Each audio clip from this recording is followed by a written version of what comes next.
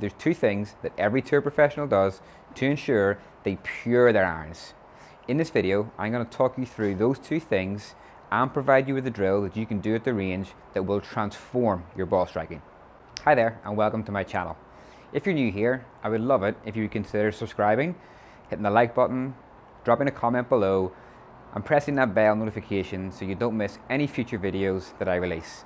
I drop videos like this every single week, helping you guys play better golf.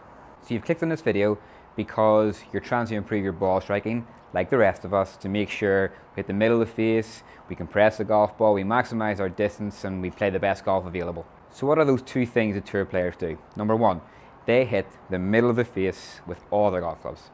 Now, that's a given, they're the best in the world, but why is it relevant? Well, think about what happens when you miss the center of the face. It costs you yardage, and it does influence the curvature of the golf ball. Let me demonstrate. Middle of the face is the fastest part of the golf club. That will leave the face with the most ball speed. Anywhere dotted around the outside of the middle of the face, you're losing ball speed, hence losing yardage. What else does it affect? Well, anywhere you strike the golf ball outside of the sweet spot, let's say it's toe side, heel side, low in the face or high in the face, will influence the spin of the golf ball. More so on a driver, but still is there when you hit iron shots. For example, should I strike the toe of the golf club, the ball will spin to the center, giving you some draw spin, some hook spin.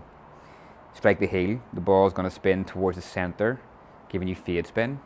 Bottom of the face, spinning high towards the center, lots of backspin. High on the face, doesn't have top spin, but it has a lot less spin. So the ball will always curve towards the sweet spot. So it's a premium that we hit the middle of the face as many times as possible in a round of golf to maximize our distance control and obviously limit the amount of curvature we put in the golf ball.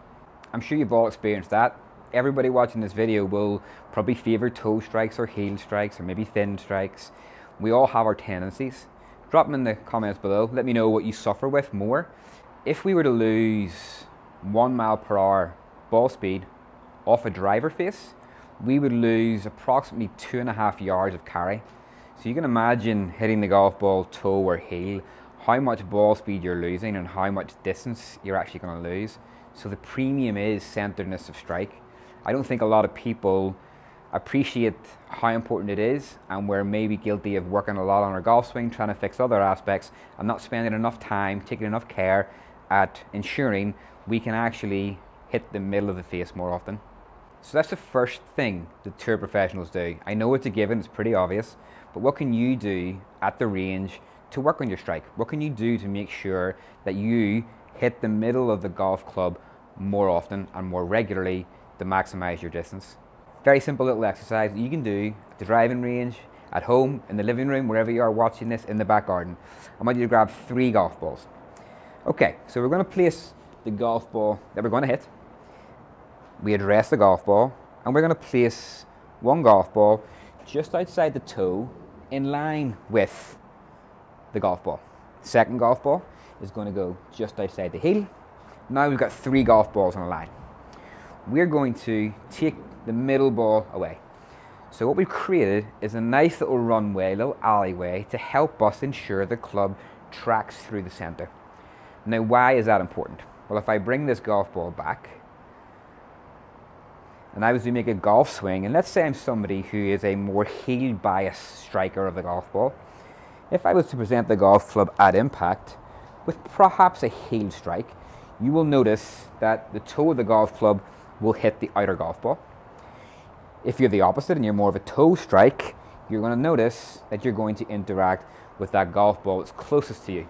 So what this is training, and it's a really good exercise because you aren't focused on technique too much, so you're not in your own way. You just have a little external cue here and a little drill to practice swinging through the middle. If you can practice swinging through the middle, and you can get the golf balls closer and closer as you go, but if you practice swinging through the middle, you're going to be a better golfer at striking centered of the golf club as opposed to dotted all the way across the face. So how would we do this?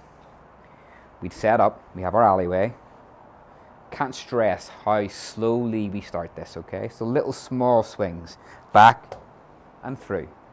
Just back and through. All I'm focusing on is missing those 2 golf balls. It's a little quarter back swing, quarter through swing. We don't do this at full speed yet. Eventually we can progress to that. So as I bring that middle golf ball back, and let's hope I don't hit 2 golf balls in one go, okay? When you're confident, have a couple of practice swings, maybe over the top of the middle golf ball, just ensuring it stays between. Remember, slow swings, let's hope I don't hit 2 golf balls here. Okay, so I managed to clip the middle one, and it felt like it came out in the middle of the face. Now, if we can improve that skill, I'm not focusing on the golf club being in certain areas. I'm not focusing on twisting the golf club, stop being over the top. I'm just focusing on this little exercise that's actually helping me have less swing thoughts and just think about one thing. Do this enough times, and I will promise you, because I do this in my own lessons with my own players, anybody who can do this and spend some time with it starts to improve that heat map of where you hit the golf ball, and it will be more centered. As I say, you can bring the balls a little bit closer. I wouldn't suggest you bring it any closer than maybe 1 finger width from the toe, because it's pretty tricky. But if you can do this, I guarantee you, you will control your strike at the middle of the face more often. Okay, so what is the second thing that every tour player does? Every single tour player with their irons will hit the golf ball, then disrupt the grass and the turf after the golf ball.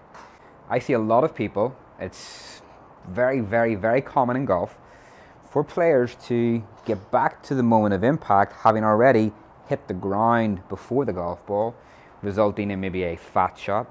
Perhaps they don't hit the ground, but they hit the golf ball as it rises and it gets a thin strike, and they really suffer to take any turf after the golf ball. We know from watching the best players in the world that when they hit the golf ball, they hit ball, then turf. So the divot will occur after impact. There may be the occasions where they catch it right at the golf ball, but for the most part, it's going to be after the golf ball. So how do we then take our already centeredness of strike drill and add another element into that to help us ensure that we put the bottom of the swing after the golf ball, so we can compress our irons whilst hitting out of the middle of the face. So here's what I want you to do, okay? I have a little Perspex board, which I'm going to place behind the 2 golf balls I already have set up.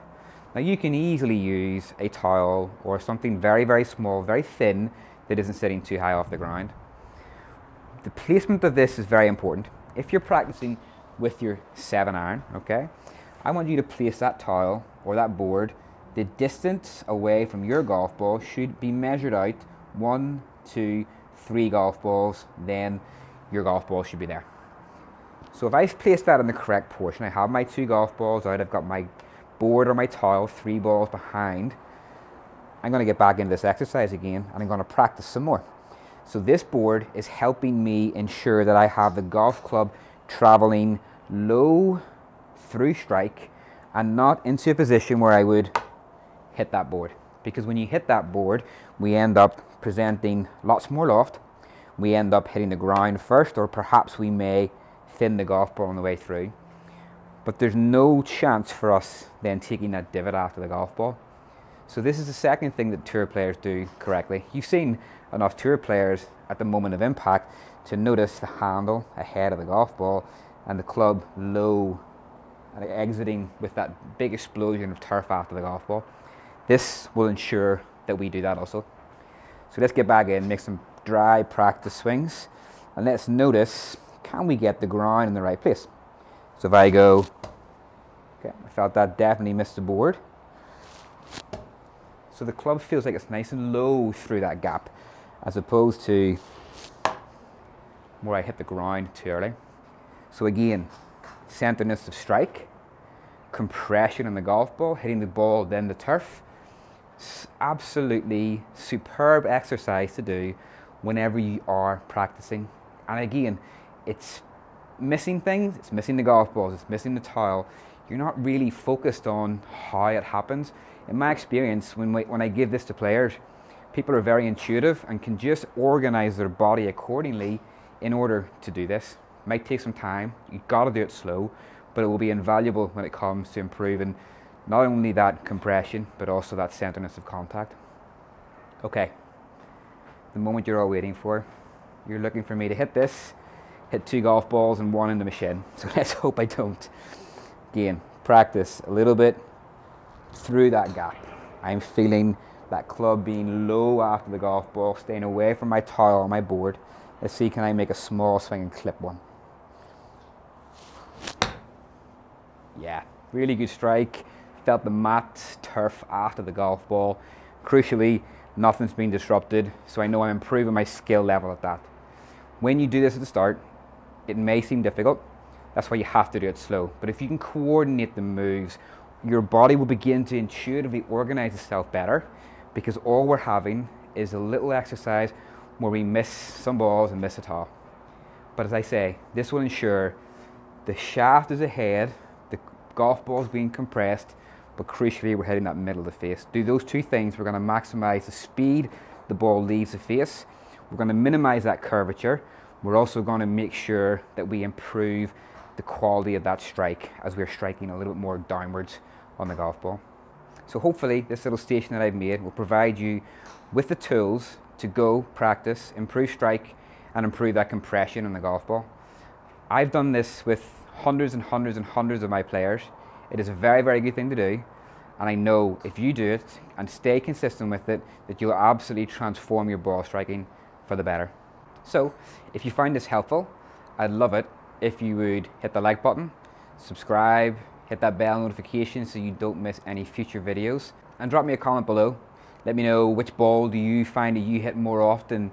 Do you struggle missing that towel, that board? Anything I can do to help you further, clarify anything, please drop it in the comments. I'll be happy to jump in there and have a chat with you. So as always, thank you very much for watching, and I'll see you on the next video.